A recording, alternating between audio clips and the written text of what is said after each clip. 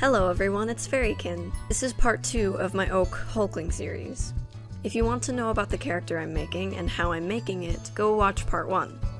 So last time, I left off in the middle of making his wings, so we'll pick it back up from there.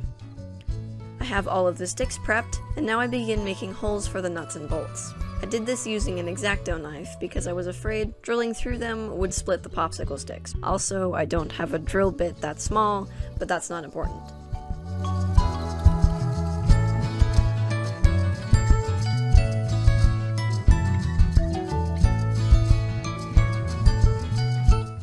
I added a few layers of wood glue and paper, almost like a layer of paper mache, on the ends of the sticks to reinforce them near the joints.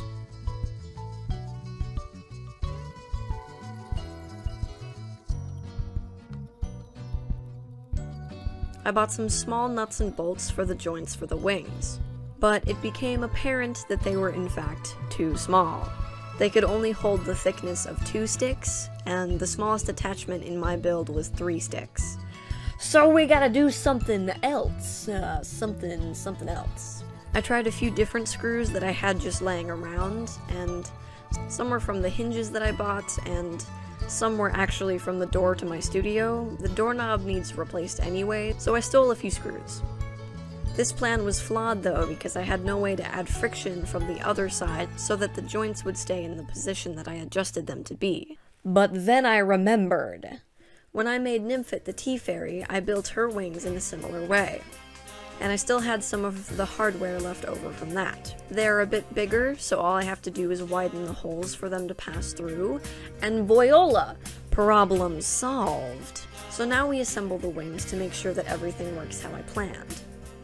I have the hinge and the anchor piece, and in this example I'm attaching them with screws, but later I just had to glue them together. The next joint has 2 layers for extra stability, and now we have the first knuckle. This goes in between the 2 sticks that I just added. The other 2 knuckles attach on the same hinge.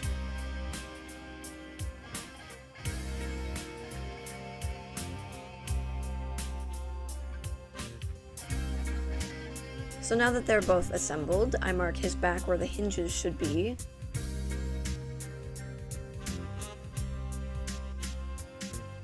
and before I attach them, I paint the sticks green and I use thread locker to make sure that the nuts stay tight. This brand didn't work, and I am unsure as to why. So if anyone knows what I'm doing wrong, please educate me. I am an absolute fool.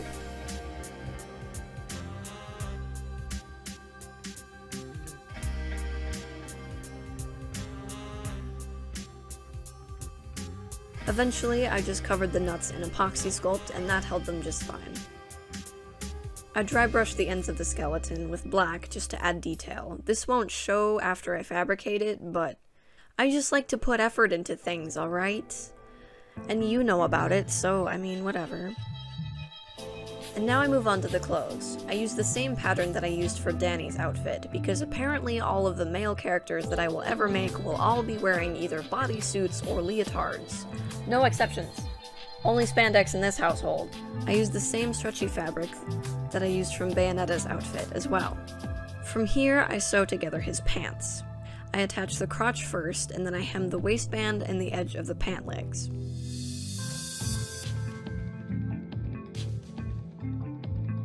Then I sew down the side seams.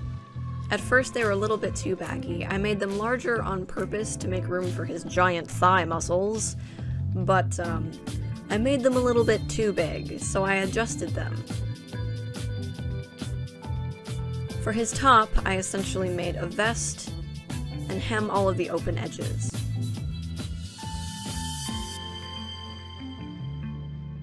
His costume has gold details, so I will add those using this gold foil fabric. I attach them on the shoulders and the sides.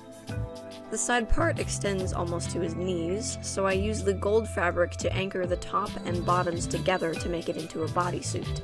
Before I close the seam in between the pants and the top, I tried the outfit on him to make sure that it fit well. I noticed that it was a little bit large, so I adjusted it accordingly. And then I closed the seam using a ladder stitch.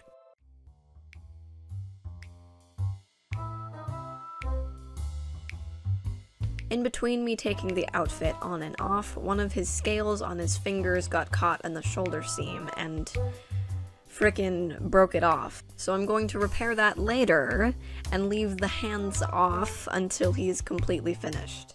Hulkling's costume has a collar, so I added that. And I tried to embroider a zipper, but the thread I used was the wrong color and it looked a little stupid. So I added that with gold fabric paint instead.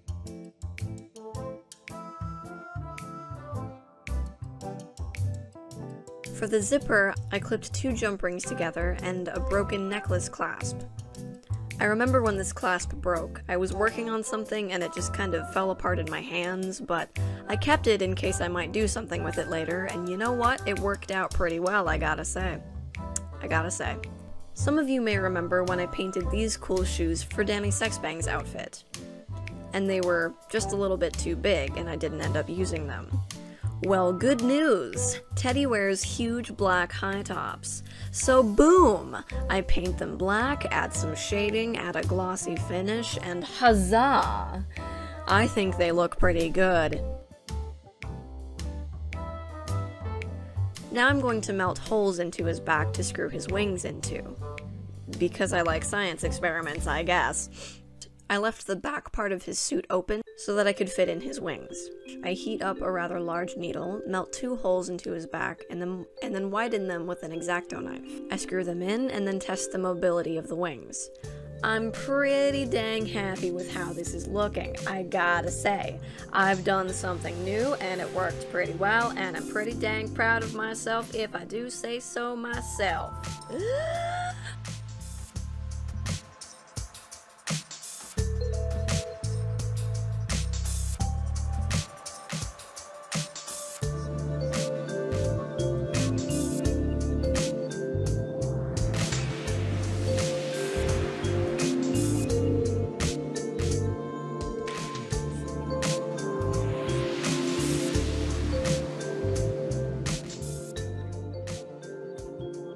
Once again, this is where I must leave you.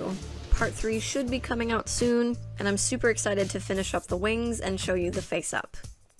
Thank you all so much for watching. Can I just say really fast, I read up on some statistics the other day, and I learned that there's 82 years worth of content uploaded to YouTube every day. 82 years, that's a freaking lifetime.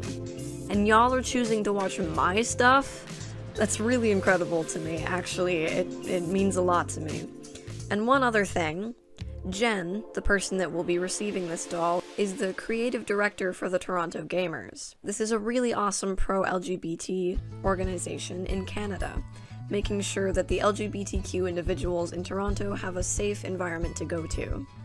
They have really cool nerdy shirts. I just thought you should know. It'll be linked in the description box if you're at all interested. Anyway, thank you all so much for joining me. Your support has been absolutely amazing. Make sure to take care of yourselves. Bye!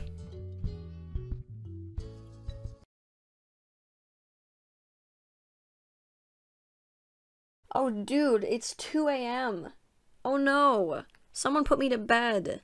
Frick. That's too late. I'm too small for this.